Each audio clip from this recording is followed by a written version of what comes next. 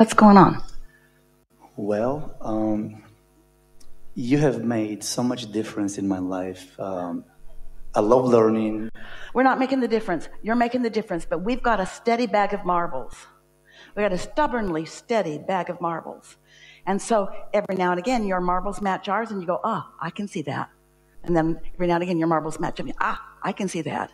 And before long, you really get how it all works. You're the one making the difference because your desire is there. You were born intending this. I get it. Yeah. I get it. And we take the compliment. We appreciate the appreciation. Sure. We're not trying to slough it off. We just want you to know that it's you. I do understand the teachings pretty completely all the way. A couple of things that are clarifications. Resistance. A while ago, I started understanding that you learn to let go, allow. Can you stop just for a moment while we clarify something that helps with what we've talked about? Sure. Let's not call resistance, let's not point at it like it's bad. Let's just call it a contradictory thought to our dominant intent right now. A lot of people can go about things in a lot of different ways, and their different ways will work for them. So we're not debating about right ways to do things or even right things to want. We're just saying that when you discover that you want something, you do not want to offer contradictory thought, which is singularly what resistance is. Resistance is only you offering contradictory thought. Now, in a larger scheme, resistance, you could say, we say it all the time, when you ask for something, your inner being collects it on your behalf, knows it, and never deviates from the satisfying fulfillment of that. When you notice you don't have it yet, you're resisting. When you think you're not ever going to get it, you're resisting. When you are jealous of somebody else who's got it, you are resisting. If you are praising someone else who's got it, you're not resisting. You have to just feel your way to know in any moment in time whether you're lined up or not. It's sort of like electrical power. I get it. Absolutely. So the next level of where I am right now is, as far as, again, resistance. I feel that resistance is not a bad thing. No. It's just an unhelpful thing in a moment in time when it opposes a desire. We've been saying from the beginning of Esther finding words for us, when you have a desire and a belief that are the same, there's no resistance, and so your desire is going to flow into your experience fast. And sorry for interrupt. One of your teachings is you can't get there from here. And if you're here, if you want to be there, there will be a resistance. But here isn't a place. Here is a vibrational frequency. You can't hear what's being broadcast on 98.6. Or is that your temperature? You can't listen to what's being broadcast from 101 if you're on a different channel. Your frequencies have to match up. Mm-hmm.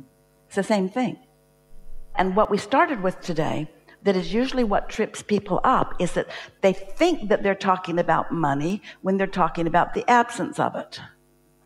Esther and Jerry were sitting on the porch. It had been a long drought. It was hot, middle of the summer. Everything was dry. All of the deer and the rabbits and the squirrels were all scrounging around trying to find something wet to eat or something wet to drink. And they were sitting on their front porch, and Esther said, "Abraham, I want some rain." And we said, "Why do you want some rain?" And Esther said, "Look at this place. Everything's dried up. The ground's all cracked. The rabbits are thirsty. The deer are thirsty. The trees are droopy. Everything's dirty." And we said, "You're not telling us why you want rain. You're telling us why you don't like drought." It's a big difference. Why do you want the rain? Because it feels good on our skin. It smells good. It softens the soil. Yeah. And again, I'm not saying resistance is bad. It's a good thing, but from more of a, I don't want to, if I should say a scientific or more direct way.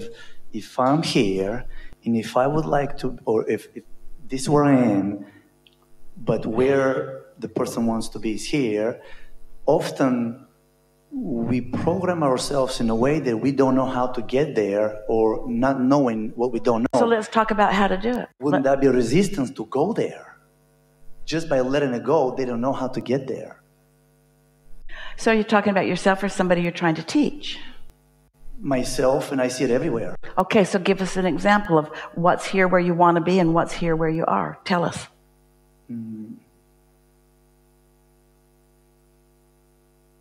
We'll show you. What's the subject? Pick a subject. Reaching a place in your mind where... No. What is it you want to manifest?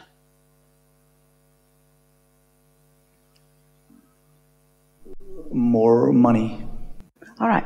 It's a good thing because it affects so many aspects of your life. And where did you put money when you held your hands in the air? Where did you put money? Here?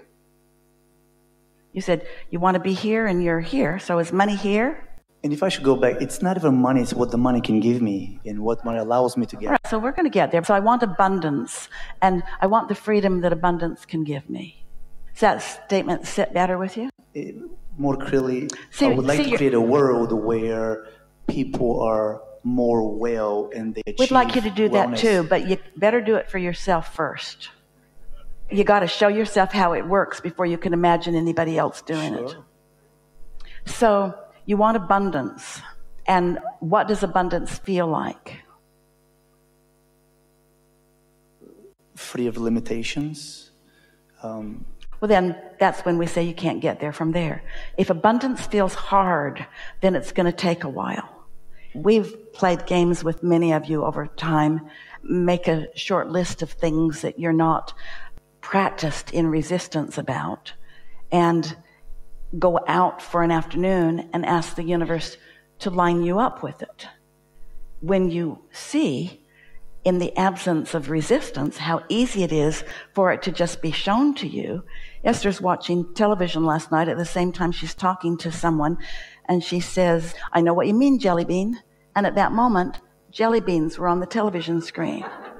Now, that's a rendezvous. So the question is, were the jelly beans going to be on the television screen before Esther said, "I know what you mean, jelly bean"? Yeah, but Esther wasn't going to say, "I know what you mean, jelly bean." We're talking about rendezvousing with what you want.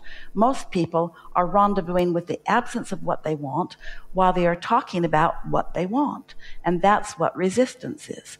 So how are you going to find a way to rendezvous with what you want? You have to find the feeling place of what you want rather than the feeling place of the absence of what you want. We know this feels like slow going, but when it breaks through, you'll feel what we're getting at. And so, what does abundance feel like? You see, you can't answer that question because you couldn't answer the first question, because you're not sure you want to let abundance in your life if you can't let abundance in everyone's life, because it doesn't feel fair to you that you should be the receiver of abundance if everybody can't. So we can't even get this party started with you. So that's why you want to say, "I want everybody to have abundance," but you cannot be the point of attraction for everybody. All you can be is the point of attraction for you. And through the clarity of your example, you can teach it to others. Jerry always said, "I want them to know what their options are. I just want them to know what their options are." He knew that he couldn't create everybody's experience. And so you could say, instead of abundance, "I seek clarity," if it's an easier thing for you to allow yourself to have. But the resistance that you have is that you're not letting yourself have what you want, because you've been listening to so many people complain about those who have in comparison with those who have not. And this is the thing that is going wrong with so many people. In your defense of those who have not, you become one of them. It can't be otherwise. You can't get sick enough to help sick people get well, or poor enough to help poor people be prosperous, or confused enough to help people find clarity. You've got to know what you don't want and know what you do want. So why is poverty so unpleasant? People are struggling. People are working too hard. People are sleeping very little. People are sacrificing. People are not getting a good night's sleep. People are physically hurting. People are not able to take care of themselves. That's enough of that. We know what you don't want. What is it that you do want? I want people to thrive. I want people to feel happy. I want people to feel energized. I want people to feel possibility. I want people to feel their own worthiness. I want people to know that they can have it. I want people to find that grace of God that so many of them talk about, that they don't understand is really meant for everybody. I want them to find that feeling that lets the good stuff in. And as you have that conversation about that and you feel better, now you're on that wavelength. So now, for the time that you maintain that, it might only be for a few minutes, as you get out into the world, we are certain that your bag of marbles will match you up with somebody who's playing with their dog in the park and having a good time with their kid, saying something nice to somebody on the street, yielding in traffic. In other words, the universe will demonstrate to you, moment by moment, what is active and dominant in your vibration. So you say, hey, this is pretty good. As I am wishing the world to be a happier place, I'm seeing more happy things in the world. But I could also look really hard for the unhappy things, and we say, why would you do that? Why would you calibrate to what's not working and let that be what the universe matches you up with? You have to establish a frequency consistently enough that you know unequivocally that you get how you feel. And not only that, but that you can control the way you feel. And once you show yourself that you can control the way you feel, then things line up for you.